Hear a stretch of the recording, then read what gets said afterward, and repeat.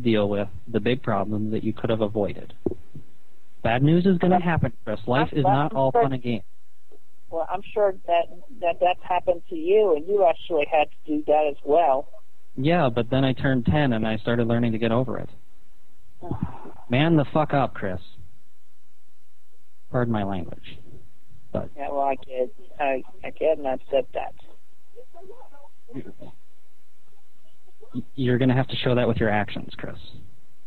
Yeah. And I will. Do you believe that we could ever be friends, Chris?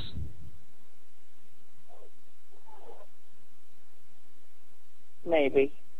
Maybe? Yeah. Okay, well, you got to start listening to people that are trying to help you. I am open to opinions and thoughts when they are presented in a non-condescending, acceptable tone, or whatever. That's what you always say, but you never act on them.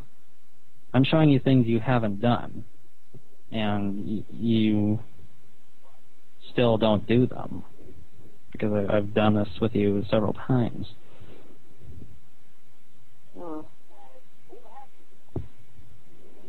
Yeah.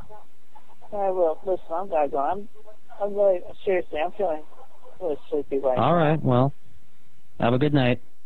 Maybe All I'll right. talk to you later. All right. Take care. Good night. Bye-bye.